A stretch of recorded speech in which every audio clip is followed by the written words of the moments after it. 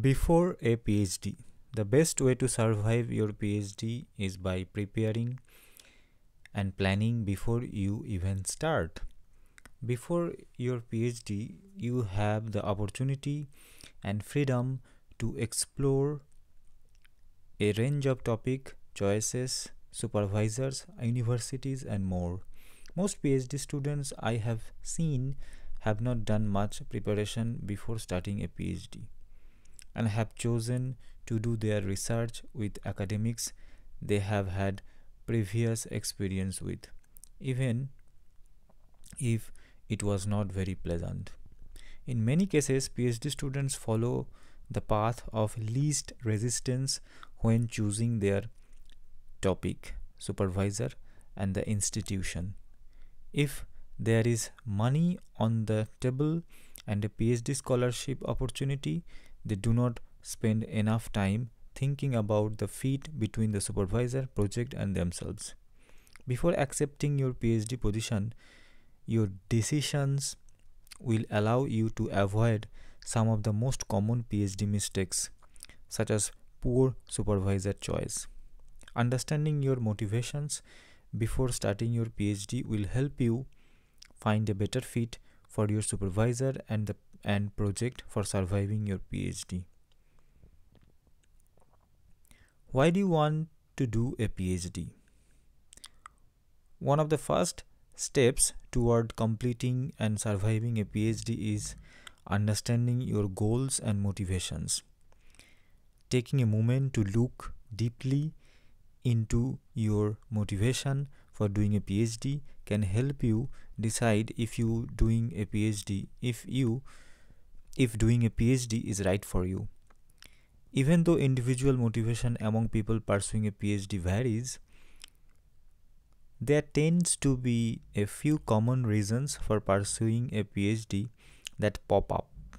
These include wanting to become a professor, to pursue knowledge in an interesting field, delaying getting a job and extending the student lifestyle, not knowing what else to do, external validation and proof of cleverness, seeking praise from authority figures, and more.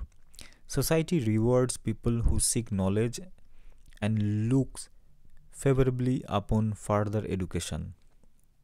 It can be very easy to convince your friends and family that you are pursuing your PhD for all the right reasons.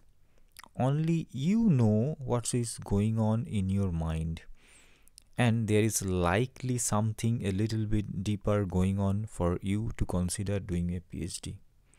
It is up to you to delve deep and understand why a PhD is attractive to you. Finding your true motivation will help you decide if a PhD is really the right choice for you and then help your motivation when times get tough. My motivation? Probably not the best reasons to do a PhD. I had always overestimated my ability to perform well in exams. The teachers constantly told me how great I would do and predicted very high grades in my GCSEs and A levels.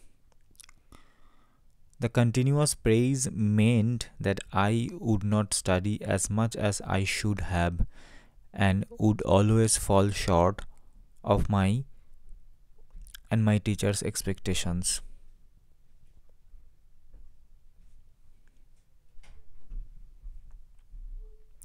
A PhD was something that I could use to prove myself and others that I was capable of achieving great things in academia.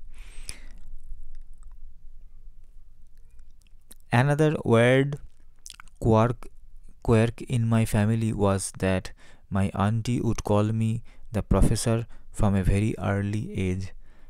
It got so ingrained into my family narrative that I was given a scientific calculator for my fifth birthday. This is a bit weird, right? I mean, why does a 5-year-old need one?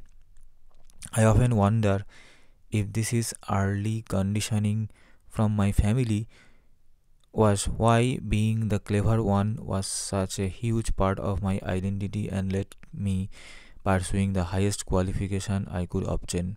Interestingly, I was not also always very good in school. I used to kick my primary school teacher and would regularly be sent home for non-compliance and disruptive behavior, where that I stayed in as long as I did, given my turbulent start in education. In a nutshell, I did my PhD because I needed to prove myself and others that I could live up to their expectations, and moving to Australia seemed like a good idea. You need to look at your past and determine whether PhD is something you are genuinely interested in pursuing, or it is conditions response to a deficit in some part of your life. Writing down your goals and reasons for pursuing a PhD degree is important for starting strong. Motivations. Take a moment and write out the 5 top reasons motivating you to pursue a PhD. I would encourage you to delve deeper than the easiest socially acceptable answers. You know what I mean. Statements like I am so passionate about, where people nod their heads and close lips smiles at you. This activity is not a statement of purpose and no one is making you on it. You can be as honest as you want. Mine would read as follows: to move Australia and live in a country I loved during my year abroad. The student visa requirement were very easy compared to immigrating. To be different, I was never one to want to take the default path in life, and this was an opportunity to stand out and do something that not many people were doing. Number 3, because it delayed my entry into the workforce, 9 to 5 job and adulthood. Number 4, to prove myself and my disappointed teachers of the past that I could achieve that of a clever person. I have been as honest as possible in the above 5 motivations. On the surface, it would appear that I would not be able to complete a PhD, as none of them are the textbook statement of purpose answers we parrot back to institution to get them to like us. Nonetheless, I was capable of achieving my PhD within 3 years. There was enough motivation in the selfish reasons to help me to finish. I am not saying these reasons are good, but they are my reasons. Understanding your true motivations will help you when times get tough, and when you nearing the end, the motivation that bubbles up doesn't come from a good place. For example, I just need to finish this fucking thing is perfectly acceptable if the hate can help you push through to the end. Rage completing a PhD is more common than we all like to think. Goals. Starting with the end in mind is an important part of surviving a PhD. This next bit may not be nice to hear, but you are very unlikely to be the small percentage of PhD graduate in an academic position or permanent role. Over my time in academia, an increased casualization of the workforce resulted in fewer permanent positions role.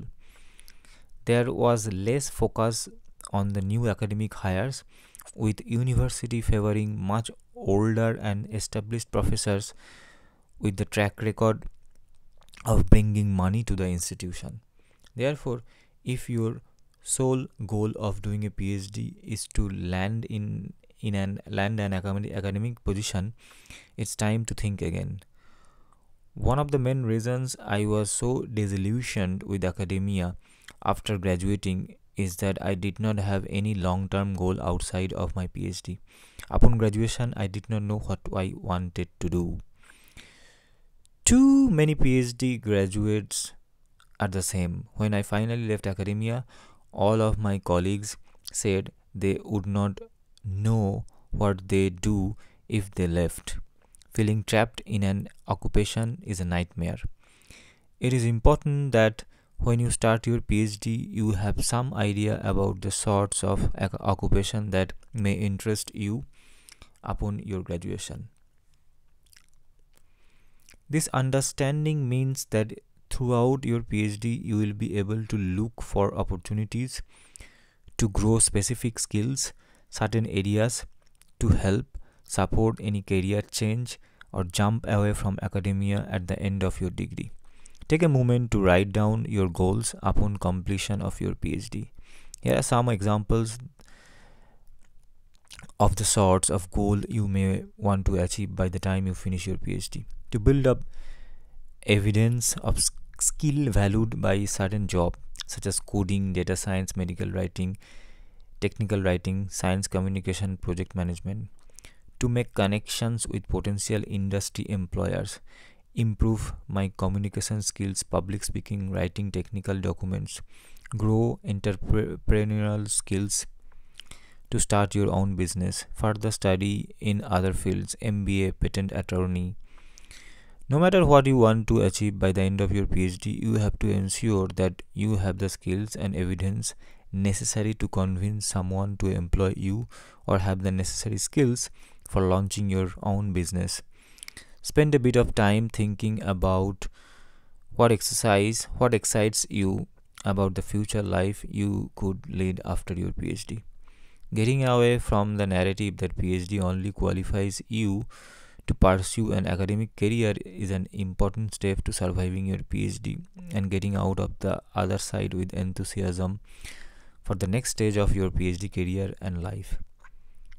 We have a habit of boxing ourselves into particular roles that we feel we should do rather than jobs and positions that are genuinely excited about. Even though you have a PhD upon graduation, there is no reason you can't go back to pursue a job that doesn't require a PhD, but you will find it much more fulfilling. The PhD is not one-way street to a certain career, but another door that opens to other careers. A PhD very rarely closes doors on other opportunities that existed before.